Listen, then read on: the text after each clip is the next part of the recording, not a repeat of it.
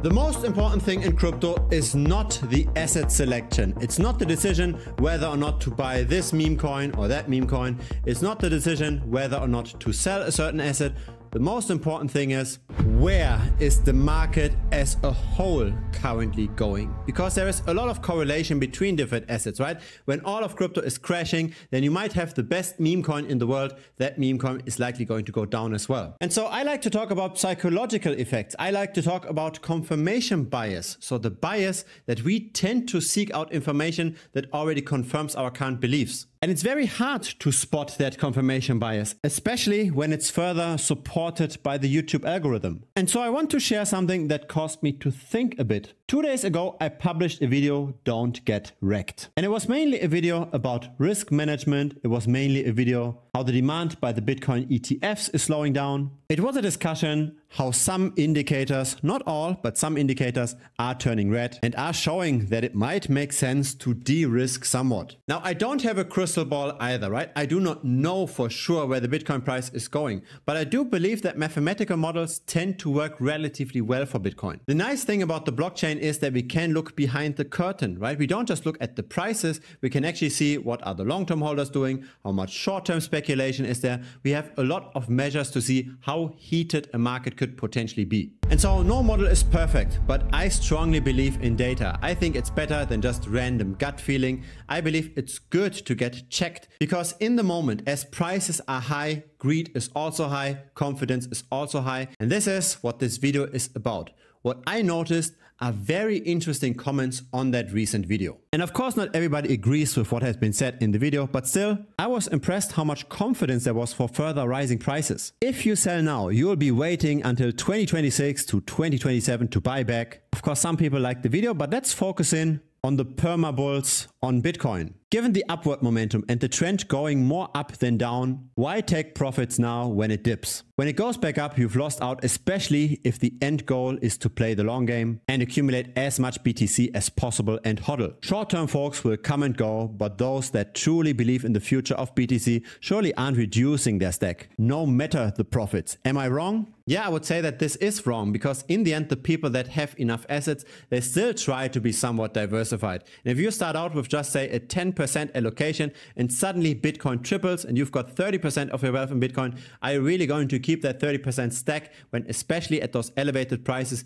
Bitcoin can easily come down 50, 60, 70%? Maybe not, right? Maybe you want to keep the risks that you're used to being exposed to. Value days destroyed doesn't work this time. Those long-term holders are moving their Bitcoin into the ETFs. Also debatable, because so far only 4% of the entire Bitcoin supply is in those ETFs. 96% is still all the rest. And so yes, this effect does exist, but it's probably not moving the needle that much. No one cares, bro. Everyone's still buying.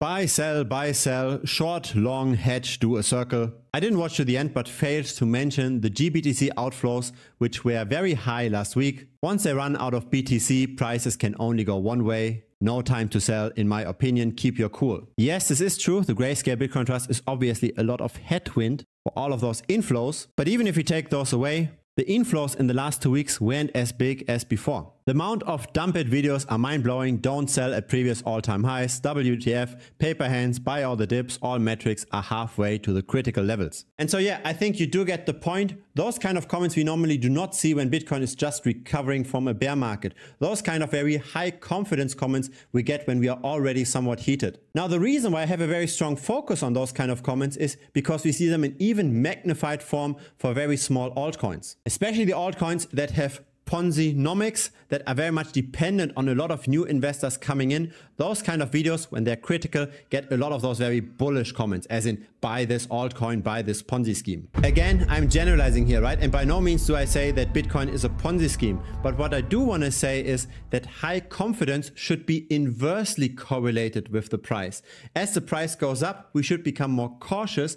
As the price goes down, we should become more greedy. But as we can see from comments like this, the market as a whole doesn't seem to do that. The market as a whole simply just says, okay, we are close to the all-time high. We are probably going to triple again. And yes, in the past, this did happen to a degree, but also in the past, we didn't see that many long-term holders selling. There's arguments on both sides, but especially when you generated a lot of profits with this recent rally, it does make sense to balance out your risk exposure, right? In general, I think about target allocations. So you've got your portfolio of various stuff, right? Of stocks, of property, of precious metals, of crypto, and you want to have a target allocation, say for crypto, say 10%. And you can adjust that target allocation based on where you currently see the market being. If the market has massively crashed and we're down by say 80% from the all-time high, then you should be, as per tendency, over allocated. So maybe instead of having 10% in Bitcoin, you could consider having 15 or maybe even 20% in Bitcoin, and vice versa. If we're currently very high in the Bitcoin price,